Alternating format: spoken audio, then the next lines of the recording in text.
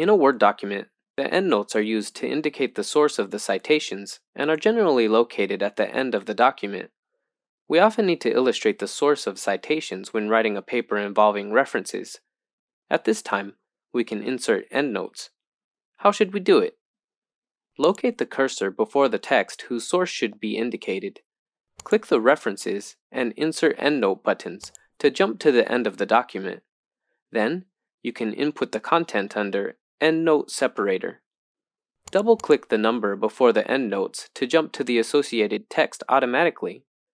At this time, an endnote superscript with the same number will appear in the text, which is called a reference superscript.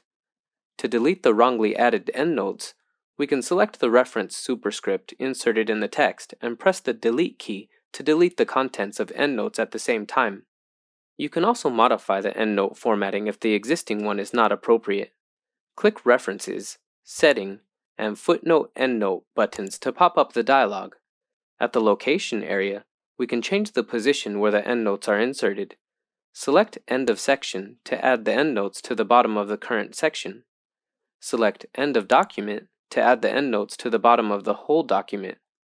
In addition to modifying the position of endnotes, we can also set the endnote format as needed. In the Number Format drop-down button, we can choose the number format of the endnotes. If the default number style cannot fulfill your needs, click Symbol to customize the desired number style. At the Start At area, you can set the starting number value for the endnote, which is generally 1 by default. You can also change the numbering method of the endnotes.